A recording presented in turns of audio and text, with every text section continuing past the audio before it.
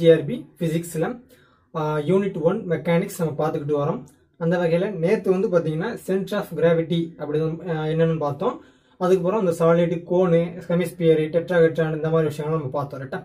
இன்னைக்கு வந்து பார்த்தீங்கன்னா ரொம்ப ரொம்ப முக்கியமான ஒன்று, ரொம்ப தியரியாக இருக்கக்கூடிய கொஸ்டின் ரைட்டா. இதில் வந்து ப்ராப்ளம் எதுவும் கிடையாது, தியரியாக இருக்கக்கூடிய ஒன்று ரைட்டா. அது என்னன்னு பார்த்தீங்கன்னா ஃப்ரிக்ஷன் ரைட்டா.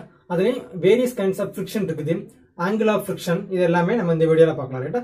ரொம்ப ரொம்ப முக்கியமான ஒன்று, ஜஸ்ட் நீங்கள் நோட் பண்ணிக்கோங்க, நான் வாசிக்கிறத கவனிங்க ரைட்டா. ரொம்ப ரொம்ப முக்கியமான ஒன்று. சரி, ஃபர்ஸ்ட் பாருங்க, ஃப்ரிக்ஷன் அப்படின்னா நமக்கு என்ன அப்படின்னு நம்ம தெரிஞ்சுக்கணும்னா வேற ஒண்ணுமே கிடையாது. இப்போ இந்த புக் இருக்குன்னு வச்சுக்கோங்களேன், இந்த புக்கு மேல நம்ம இந்த சாப்பீஸை வைக்க அப்படின்னா எப்படி நிற்க அப்படின்னு பார்த்தீங்கன்னா, ஒன்று நம்ம ஜென்ரலாக சொல்லும்போது வந்து கிராவிடேஷனல் ஃபோர்ஸ் அப்படின்னு நம்ம சொல்லுவோம், இப்படி நிற்கலட்டா. அப்போ இந்த இது வந்து இதே மாதிரி கொஞ்சம் ஸ்லைடிங்காக இருக்குது அப்படின்னா இதை வைக்கும்போது சர்ன்னு வலிக்கிட்டு வருது பார்த்தீங்களா. ஆனால் ஆக்சுவலாக வந்து ரொம்ப ரொம்ப வேகமாக வரணும். அதாவது ஆக்சலரேஷன் வந்து பார்த்தீங்கன்னா 9.8 மீட்டர்/செகண்ட் அப்படின்னு நம்ம இருக்கணும்.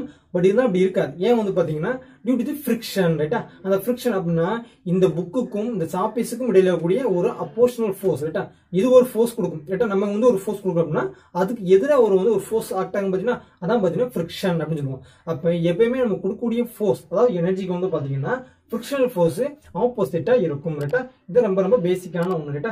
இது நம்ம தியரியா இருக்குது. நான் என்ன பண்ணேன்னா உங்களுக்கு இந்த மாதிரி தியரிஸ் வந்து வேணும் அப்படின்னு சொன்னீங்கன்னா நான் உங்களுக்கு வந்து இந்த PDF வந்து நான் சென்ட் பண்றேன். உங்களுக்கு நீங்க உங்களால் வாங்க முடிஞ்சு அப்படின்னா பார்த்தீங்கன்னா இந்த ப்ராப்பர்ட்டிஸ் ஆஃப் ரைட்டா, அந்த ப்ராப்பர்ட்டிஸ் ஆஃப் மேட்டர் புக்கு வாங்கிக்கோங்க, முருகேசன் புக்கு. நான் லிங்க் நான் டிஸ்கிரிப்ஷன் தரேன், ஜஸ்ட் வாங்கிக்கோங்க ரைட்டா. ரொம்ப கிட்டத்தட்ட 230 ரூபா போட்டிருக்குது. உங்க ஆல்ரெடி நீங்கள் வச்சிருந்தீங்கன்னா நோ ப்ராப்ளம், இல்லாட்டி வாங்கிக்கோங்க ரைட்டா. ரொம்ப ரொம்ப முக்கியமான ஒன்று. சரி, நெக்ஸ்ட் வந்து பார்த்தீங்கன்னா இதுக்கான எக்ஸாம்பிள்ஸ் வந்து பார்த்தீங்கன்னா நிறைய நம்ம படிச்சிருப்போம். ஃப்ரிக்ஷன் இல்லாட்டி நம்ம வந்து நடக்க கூட முடியாது, நிறைய பேர் தெரிஞ்சுதான். சில இடங்கள்ல வந்து பார்த்தீங்கன்னா இப்போ ஐஸ் கட்டி இந்த மாதிரி குளிக்கையில் இந்த பாத்ரூம்ல வந்து பார்த்தீங்கன்னா தண்ணியாக இருக்கும், அப்போலாம் வலிக்கு விடுவாங்க. என்ன காரணம் வந்து பார்த்தீங்கன்னா இந்த ஃப்ரிக்ஷன் பெட்டிமிந்தி நம்ம ஃபுட் அண்டுக்கும் பார்த்தீங்கன்னா ஃபுட்டுக்கும் கீழே இருக்கக்கூடிய தரைக்கும் வந்து பார்த்தீங்கன்னா இந்த ஃப்ளோருக்கும் வந்து பார்த்தீங்கன்னா ஃப்ரிக்ஷனல் ஃபோர்ஸ் வந்து ரொம்ப கம்மியாகும். அப்போ ஃப்ரிக்ஷனல் ஃபோர்ஸ் ரொம்ப கம்மியாக இருந்துச்சு அப்படின்னா நம்மளால என்ன பண்ண முடியாது, நாட் ஏபிள் டு வாக் ரைட்டா. இதே மாதிரி வந்து பார்த்தீங்கன்னா நீங்கள் பீச்சுக்கு போனீங்க அப்படின்னா மெரினா பீச்சுக்கு போனீங்கன்னு வச்சுக்கோங்களேன், கால் வந்து நல்லா உள்ள பதிஞ்சுக்கிறோம். அப்போ வந்து பார்த்தீங்கன்னா நம்மளால வேகமாக நடக்க முடியாது, ஓட முடியாது. ஏன்னு வந்து பார்த்தீங்கன்னா due to the friction, high friction ரைட்டா. ரொம்ப அதிகமாக ஃப்ரிக்ஷன் இருந்துச்சு அப்படின்னா நம்மளால என்ன பண்ண முடியாது, நடக்க முடியாது. இதான் வந்து பார்த்தீங்கன்னா advantage and disadvantage of the frictional force ரைட்டா. ஃப்ரிக்ஷன் ஆர் ஃப்ரிக்ஷனல் ஃபோர்ஸ் ரைட்டா. சிமிலராக நீங்கள் டயர்ஸ், நம்ம சைக்கிள் டயரு, கார் டயர் எல்லாம் பார்த்துருப்பீங்க. அதெல்லாம் வந்து பார்த்தீங்கன்னா அந்த டயருக்கு மத்தியில சில ஓட்டையா கோடு போட்டிருப்பாங்க, கொஞ்சம் நெளிவு போட்டிருப்பாங்க, பல்ல மாதிரி நிறைய டிசைன்ஸ் போட்டிருப்பாங்க. இதெல்லாம் ஏன் போட்டிருக்காங்க அப்படின்னு பார்த்தீங்கன்னா டியூ டு தி ஃப்ரிக்ஷன் ரைட்டா. அந்த டயரை வந்து வெறுமனே வந்து நல்லா வளவளப்பா மொட்டையா போட்டோம்னு வச்சுக்கோங்களேன், வலிக்கி விட்டுரும் ரைட்டா. அதெல்லாம் போயிட்டு நீங்கள் வந்து நல்லா புதுசாக போட்ட ரோடில் போய் வேகமாக போக முடியாது, ஏன்னா வந்து வலிக்கி விட்டுரும். ஏன்னா due to the low friction.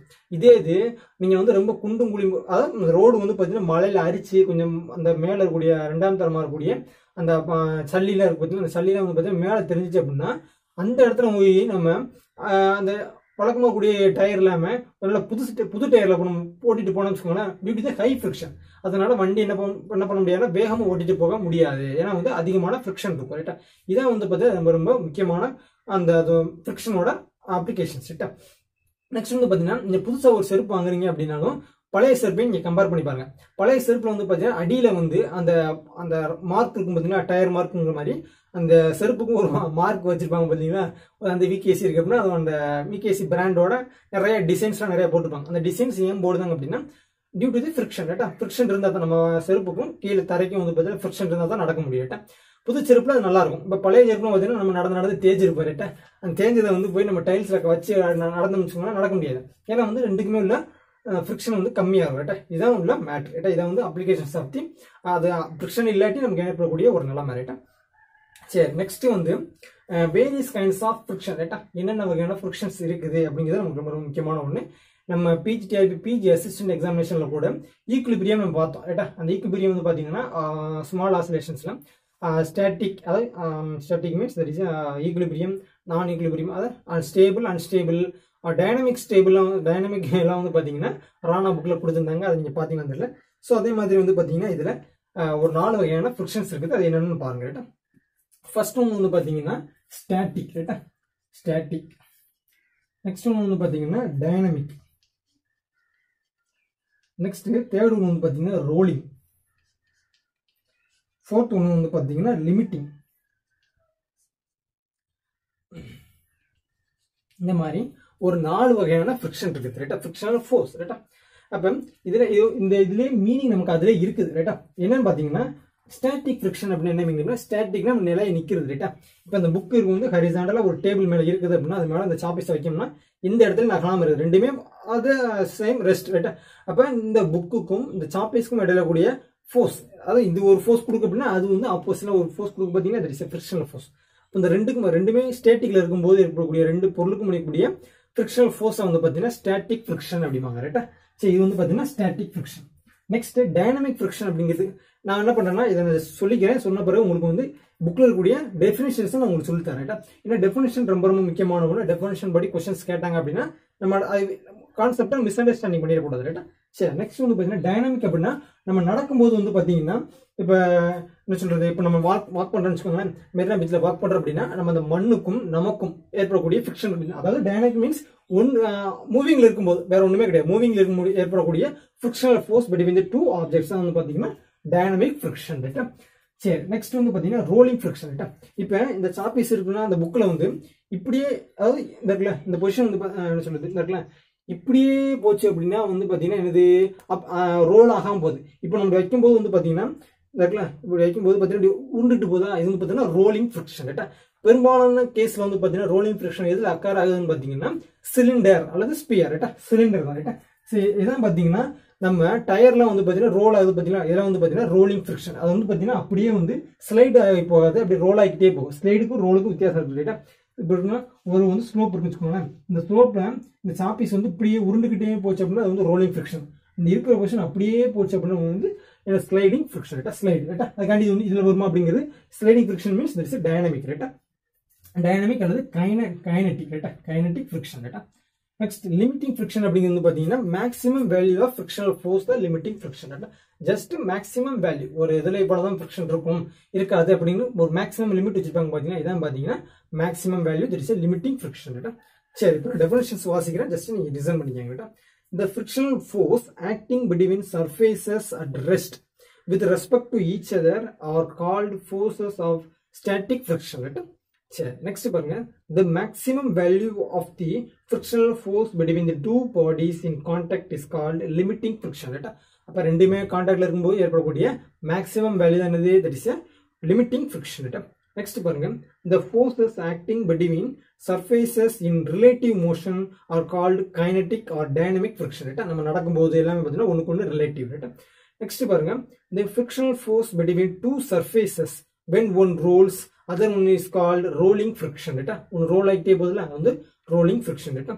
It is easy to roll a cylindrical body than to slide it ரைட்டா. அப்ப ஸ்லைடு ஆகுறத விட ரோல் ஆகும்போது வந்து பாத்தீங்கன்னா ஃபிரிக்ஷன் வந்து கம்மியா இருக்குது ஜஸ்ட். சோ அதனால பாத்தீங்கன்னா ஈஸியா வந்து ரோல் ஆகி போயிட்டு இருக்குது ரைட்டா. சரி, நெக்ஸ்ட் பாருங்க, ரொம்ப ரொம்ப முக்கியமான point. thus the rolling friction is less than the sliding friction ரைட்டா. அப்ப ரோலிங் ஃபிரிக்ஷன் ரைட்டா, ரோலிங் இது வந்து ஸ்லைடிங் ரைட்டா. நம்ம சொல்ற பாத்தீங்கன்னா ஸ்லைடிங் ஃபிரிக்ஷன் ரைட்டா. அப்ப ரோலிங் ஃபிரிக்ஷன் தான் கம்மியானது ரைட்டா. ஃபிரிக்ஷன் வந்து ரோலிங்க்கு வந்து கம்மியானது, ஸ்லைடிங் ஃபிரிக்ஷனுக்கு அதிகமானது ரைட்டா. thus rolling friction is very less than the sliding friction ரைட்டா. முக்கியமான ஒண்ணு. நெக்ஸ்ட் பாருங்க, we require more forces to start the motion of the body, keep it in the uniform motion ரைட்டா. இது வந்து இதை விட இது வந்து ஈஸி ரைட்டா. நெக்ஸ்ட் பாருங்க, static friction is larger than the dynamic friction ரைட்டா. ஸ்டாட்டிக் ரைட்டா, static friction is larger than dynamic friction. அப்ப டைனமிக் ஃபிரிக்ஷனை விட ஸ்டாட்டிக் ஃபிரிக்ஷன் தான் கிரேட்டர் தான் ரைட்டா. இதெல்லாம் ஜஸ்ட் நீங்க ஞாபகம் வச்சுக்கிட்டா போதுமானது ரைட்டா. சரி, நெக்ஸ்ட் வந்து பாத்தீங்கன்னா லா ஆஃப் ஸ்டாட்டிக் ஃபிரிக்ஷன் அப்படின்னு நிறைய இருக்குது ரைட்டா. நெக்ஸ்ட் வந்து பாத்தீங்கன்னா ஆங்கிள் ஆஃப் ஃபிரிக்ஷன் அப்படின்னு ரெண்டு இருக்குது ரைட்டா. சரி, இதை ஜஸ்ட் வாசிக்கிறேன், லிசன் பண்ணிக்கங்க ரைட்டா. பாருங்க, லாஸ் ஆஃப் ஸ்டாட்டிக் ஃபிரிக்ஷன் அதுல the direction of the frictional force is always opposite to the direction in which one body tends to slide over the another ரைட்டா. அப்ப டைனமிக் ஃபிரிக்ஷன் நம்ம பார்த்தோம் பாத்தீங்கன்னா, அப்ப எப்பயுமே given force அந்த ஃபிரிக்ஷன் வந்து given forceக்கு ஆப்போசிட்டா செயல்படும், அதான் இதுக்கோட மீனிங் ரைட்டா. சரி, நெக்ஸ்ட் பாருங்க, the magnitude of the force of friction when there is equilibrium between two bodies is just sufficient to prevent the motion of a one body over another. Right? Next பாருங்க, the frictional force attains a maximum value when one body is just on the point or sliding over other. Right? Next பாருங்க, the maximum value of the force of the friction is called limiting friction. அப்ப இந்த limiting friction பத்தி தான் இந்த டீடைல்ஸா கொடுத்திருக்காங்க. ரைட்டா? சரி, next பாருங்க, the magnitude of the force limiting friction bears a constant ratio to the normal reaction between the two bodies. The ratio is called coefficient of friction. Right? அப்ப இந்த coefficient of friction கான form என்னன்னு பாத்தீங்கன்னா, அந்த term வந்து பாத்தீங்கன்னா coefficient of friction க்கு mu. ரைட்டா? அந்த டேர்ம் வந்து பாத்தீங்கன்னா நோட்டேஷன் வந்து mu. ரைட்டா? அப்ப நம்ம அப்ளை பண்ணக்கூடிய நம்ம யூஸ் பண்ணக்கூடிய ஃபோர்ஸ் வந்து பாத்தீங்கன்னா F. ரைட்டா? ரைட்டா? அப்ப அதோட ரேஷியோ வந்து நெக்ஸ்ட் வந்து பாத்தீங்கன்னா R. ரைட்டா? அப்ப இதுல வந்து இது வந்து ரேஷியோ, இந்த ரேஷியோட வேல்யூ டினோஷன். ரைட்டா? அப்ப இது வந்து நம்ம யூஸ் பண்ணக்கூடிய ஃபோர்ஸ் அல்லது அப்ளை பண்ணக்கூடிய ஃபோர்ஸ். நெக்ஸ்ட் இந்த R அப்படிங்கிறது வந்து பாத்தீங்கன்னா அந்த ஃபிரிக்ஷனல் ஃபோர்ஸ். ரைட்டா? R அப்படிங்கிறது வந்து ஃபிரிக்ஷனல் ஃபோர்ஸ். ரைட்டா? அப்ப that is normal to the force. ரைட்டா? அப்ப நெக்ஸ்ட் என்ன கொடுங்க பாருங்க, if F is the limiting friction and R is the normal reaction between the two bodies, then mu is equal to F by R. Mu depends on only on the nature of the surface in contact. Right? அப்ப F அப்படிங்கிறது that is F is a limiting friction. Right? Limiting friction. R வந்து normal friction. Right? Normal friction. Right?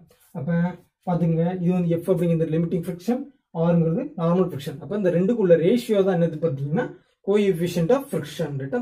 சரி, mu மறந்துடக்கூடாது, இதுதான் formula. ரைட்டா? Problem கேட்டாங்க அப்படின்னா இந்த பேஸ் பண்ணி தான் क्वेश्चंस கேட்பாங்க. ரைட்டா? ஞாபகம் வச்சுக்கோங்க.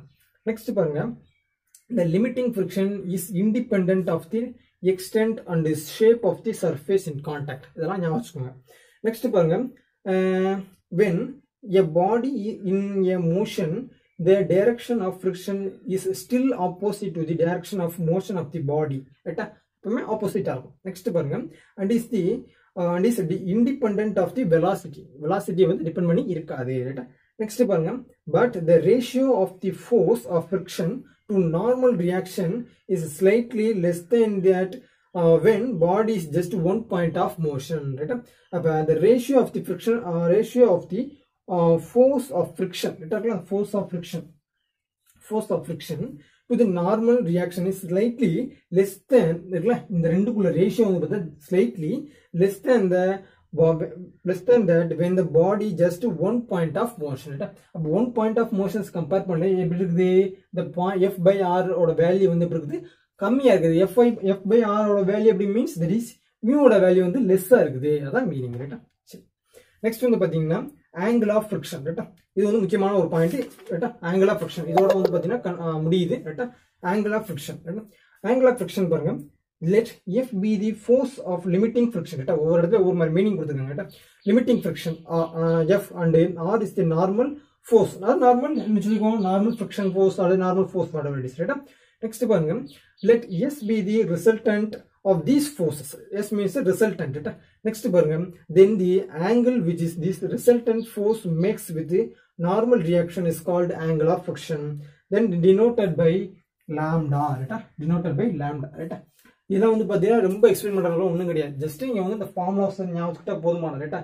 இதெல்லாம் ரொம்ப நீங்க வளவளன்னு இன்னும் படிக்க ரைட்டா? சரி, அப்ப இந்த லாம்டா அப்படிங்கிறது that is angle of friction. ரைட்டா?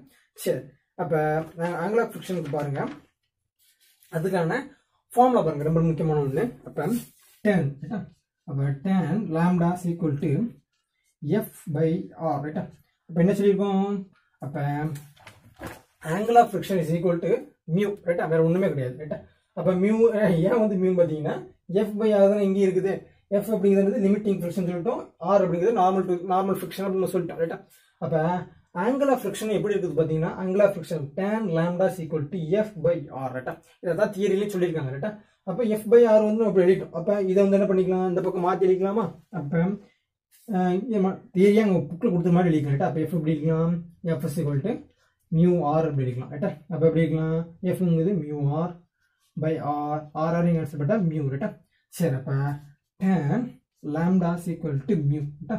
அப்ப lambda என்னது, lambda என்ன சொல்லிருக்கோம், angle of friction is equal to tan inverse mu ரைட்டா. அப்போ இதான் வந்து பார்த்தீங்கன்னா ஆங்கிள் ஆஃப் ஃப்ரிக்ஷன் ரைட்டா. மியூவோட வேல்யூ இருக்குல்ல, இந்த கோஎஃபிஷியன்ட் ஆஃப் ஃப்ரிக்ஷன், அதாவது இந்த ரெண்டுக்குள்ள ரேஷியோ நம்ம தெரிஞ்சுட்டா போதுமானது, ஆங்கிள் ஆஃப் ஃப்ரிக்ஷன் நம்ம வந்து கண்டுபிடிச்சிடலாம் ரைட்டா. இதான் வந்து பார்த்தீங்கன்னா நம்ம ஃபைனலாக வந்து கன்க்ளூட் பண்ண வேண்டிய விஷயம் ரைட்டா. இதான் வந்து பார்த்தீங்கன்னா ஆங்கிள் ஆஃப் ஃப்ரிக்ஷன் ரைட்டா. நெக்ஸ்ட் வந்து பார்த்தீங்கன்னா அவ்வளோதான், இதோட வந்து பார்த்தீங்கன்னா இதோட முடிஞ்சிச்சு ரைட்டா. நெக்ஸ்ட் வந்து பார்த்தீங்கன்னா கோன் ஆஃப் ஃப்ரிக்ஷன் அப்படின்னு ஒன்று இருக்குது. அந்த டாபிக் என்னன்னு பார்த்தீங்கன்னா ஒரு கோன் கொடுத்துருங்க. நான் என்ன பண்ணேன்னா இதோட டீட்டெயில்ஸ் வந்து பார்த்தீங்கன்னா நம்ம டெலகிராம் சேனல் நான் சென்ட் பண்ணுறேன், ஜஸ்ட் அங்கே பார்த்துங்க. ஏன்னா வந்து இது கொஞ்சம் தியரி தான், ரெண்டு லைன் தான் இருக்குது, நமக்கு தேவையில்லை ரைட்டா. ஆனால் இதோட நம்ம சிலபஸ் வந்து இந்த ஆங்கிள் ஆஃப் ஃப்ரிக்ஷனோட இருக்குது, போகுது ரைட்டா. நெக்ஸ்ட் வீடியோவில் வந்து பார்த்தீங்கன்னா அடுத்து அப்கமிங் என்ன டாபிக் இருக்குது அப்படிங்கிறத நம்ம பார்க்கலாம் ரைட்டா. சரி, நெக்ஸ்ட் வீடியோவில் பார்க்கலாம்.